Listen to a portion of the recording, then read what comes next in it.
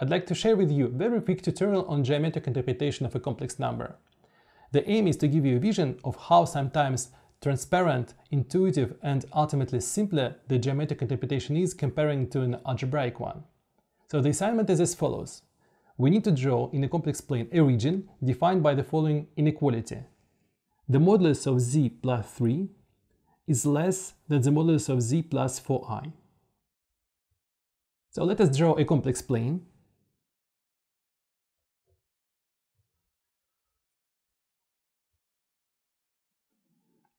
And to position our region in the complex plane, we need to find its boundary. And the equation defining the boundary is obtained from the region equation by the substitution of the inequality sign with equality sign. So our boundary equation is the modulus of z plus 3 equals the modulus of z plus 4i.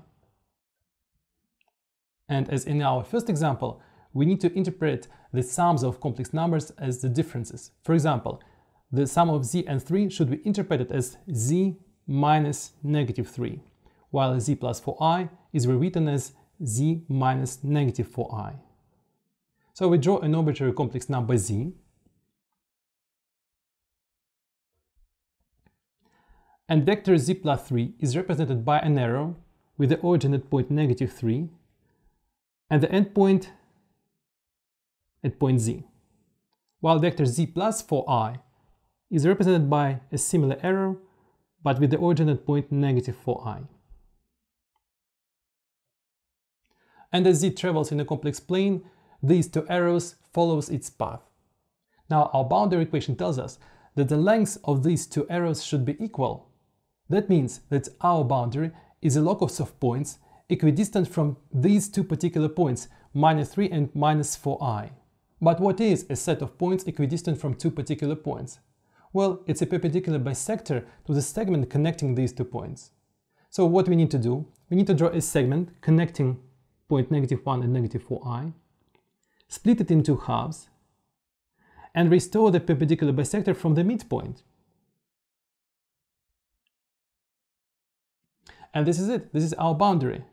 And what our region equation tells us is that the distance from point negative 3 is always less than the distance from point negative 4i. And that means that we should shade the upper region with respect to this line. And now to complete the exercise, let's find the algebraic equation for this boundary. Let's denote our points as a and b. And the coordinates of the midpoint, x0 and y0, are obtained as a half of the sums of the corresponding coordinates of the endpoints. So x0 is equal to minus 3 plus 0 by 2, minus 3 halves, while y0 is equal to minus 4 plus 0 by 2, so minus 2. Now we need to find the components of the vector which sets the direction of our boundary line. To this end, first we find the components of vector AB. So we subtract A coordinates from B coordinates, and we obtain 3 and negative 4. So our directional vector is perpendicular to AB. It's a vector which gives a zero scalar product. So let's denote it as n, and its component, for example, is 4 and 3. And now we write down the equation of our line. X minus x0 divided by nx equals y minus y0 divided by ny. And we plug in all our numbers. X minus minus 3 halves divided by 4 equals y plus 2 divided by 3. And as a result, we obtain y is equal to 3/4 of x plus 9/8 minus 2. So it's minus 7/8. And that's it. That's our equation for a boundary. And of course, you may solve the same problem with purely algebraical means and treat it as a small homework exercise.